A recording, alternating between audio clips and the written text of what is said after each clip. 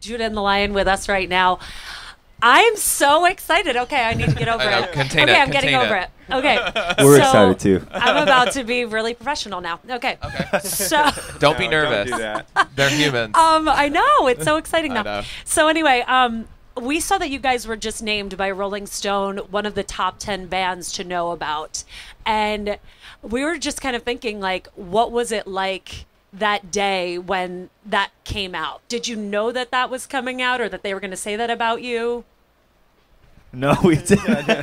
We were glad when they did, though. It was like such a big honor. We as a band, I don't know, when things like that kind of, I don't know if you call them bucket list things as a band or whatever it is. Yeah. Maybe playing a different venue or playing a late night television show or something.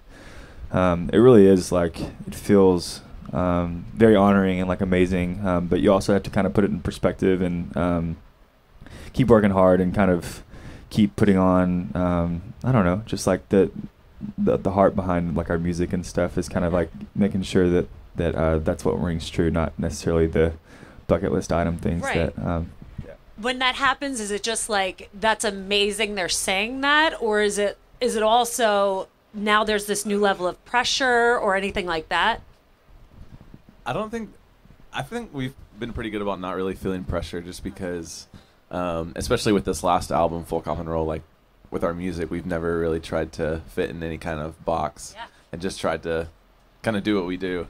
And so it's so humbling and awesome. And like you said, like it's kind of, we have a lot of bucket list items, but as some of those things have come true, we've realized that that's not what fulfills us. And we're so humbled and thankful for them, but we just kind of keep moving on and keep doing what we do. So when you guys, one thing that's really cool is this sound that you sort of discovered that other people really weren't doing. There was like a hole in the industry for that sound. How did you discover it? I'd say it was like kind of an accident. Was it? And kind of like a natural just progression of like us growing together as a band. A big part of our sound is the mandolin and banjo, which is kind of like that folky side that you hear. Mm-hmm. And me and Nate just kind of started playing those instruments when we got to college, which was around the time that we met Judah and Spence and started playing. So I think it's just kind of a blend of kind of like this folk thing with the acoustic instruments, acoustic guitar, and then also like what our love is from music growing up, and like our influences are so spread like wide. Like we love hip hop, we love folk, we love, like Nate loves like metal, like we're just like into like a bunch of different kind of sounds. So it just kind of, we try to blend that in the most like true to us way that we can. And it was so well received. Were you worried when you did discover it and you started putting it together, like, what if it's not well received? It's different. So what if people don't accept it? Did you ever worry about that? Yeah, I think especially like very early on, you know, the fans that kind of followed us before with our first record called Kids These Days, it's more of like in the, I mean, it had the synth like bass on it and stuff like that, and synth sounds that we were kind of progressively moving towards more like hip hop rock thing that we had, but it was so different from what this, like, I guess, fan base that we kind of built, especially across the Southeast. You know, it was kind of scary coming out with this like pretty much new sound, even for our band, and to kind of put it out in the world. And then like, I mean, people, what we've discovered too on like Twitter or social media, like if they like it, they like it, but they're gonna tell you if they don't like it too. And they're not afraid to tell you. And so I don't know if you can relate to that as a radio station here, but kind of. So yeah, it was kind of nerve-wracking because we felt like in a lot of ways maybe the fans that loved the first record maybe didn't get this one, but at the same time it's like, well, we're just making music because it's true to us, and hopefully it can relate to other people. And now that we've seen this expansion and kind of growth, or whatever you want to say, it just like it means a lot that it's connecting with people, and what we've kind of gone through as a band together, and kind of discover this new sound or whatever, if you will, to mean to us that it's connecting, and it means something to other people. It means a lot to us.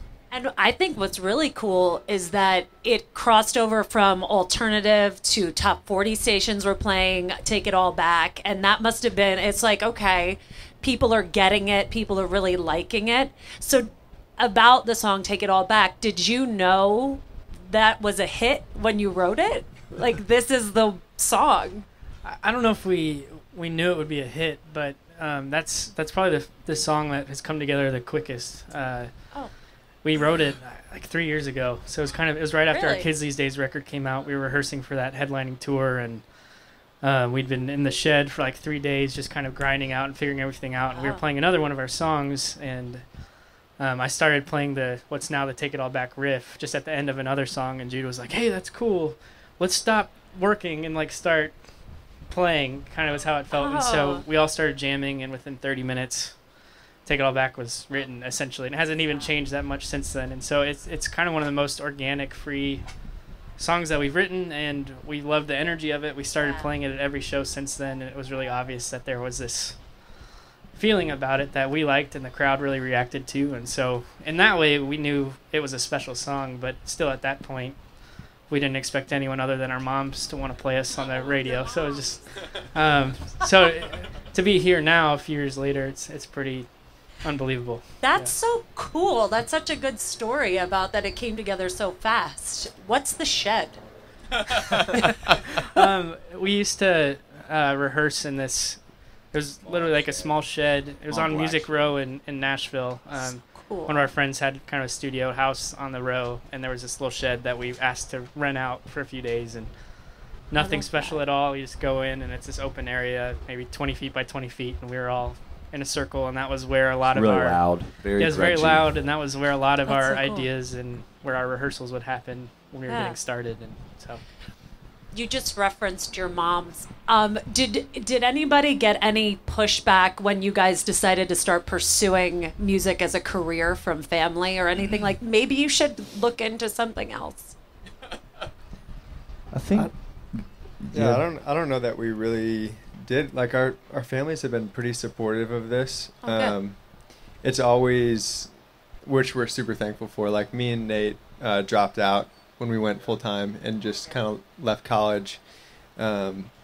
Spencer and Judah were able to graduate. So But we we're make all the actually business decisions. What did you major at?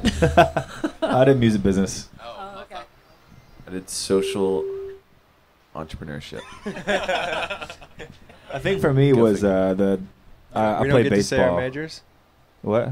We don't get to say our majors. Well, y'all didn't. I didn't think she asked you guys because you didn't graduate. No, what Oh, is this your is awkward. major? Just 'cause we didn't I wanna know your graduate, major. Oh, No, what was your shade. major? We majored in music with a minor in music business. Okay. and I did banjo, and my dad was actually the one who Aw. told me to drop out. Oh, I love that. So it's Really? like, you can always go back to school, but you might not ever have another Jew in the line. So They're He really said- using he their said to get out. majors. So Wow. That's awesome. But I think the most flack that I kind of caught was I played baseball as well at Belmont in college, and a lot of the guys that I was like close friends with at the time, their parents like were very supportive in music, but just kind of like it would always be like that, like, but when are you actually going to get a real job? Yeah. Type Okay. question. Yeah.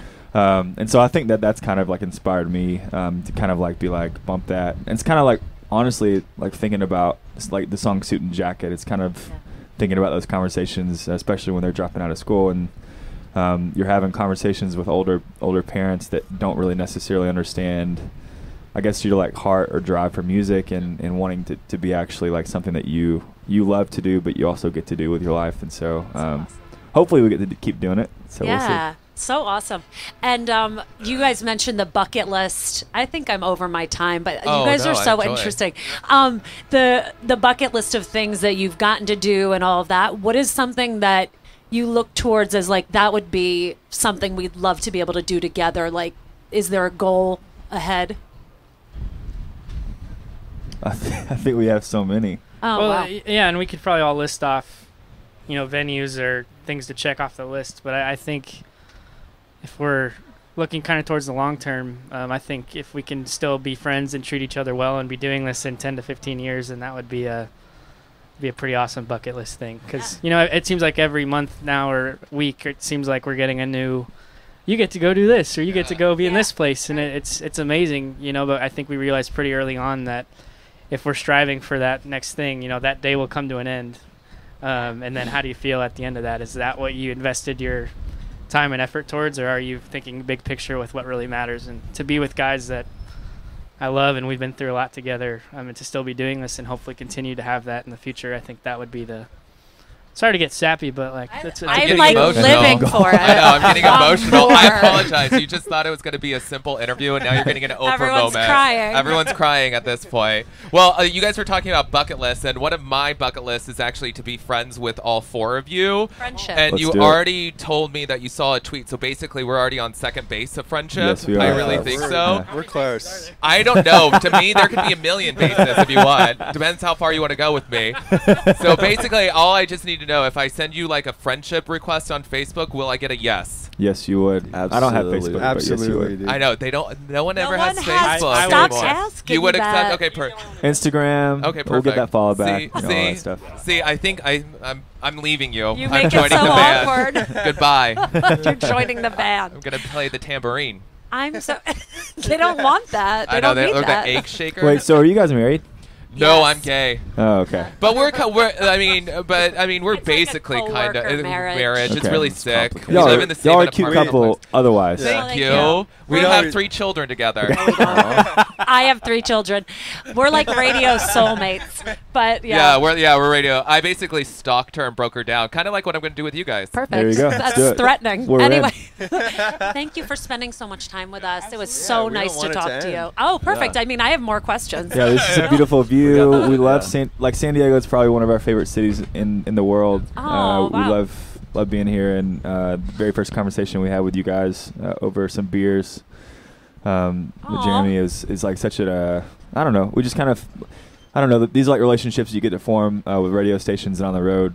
It means a lot to bands that are kind of new to radio or whatever as far as like the last 6 months go. So.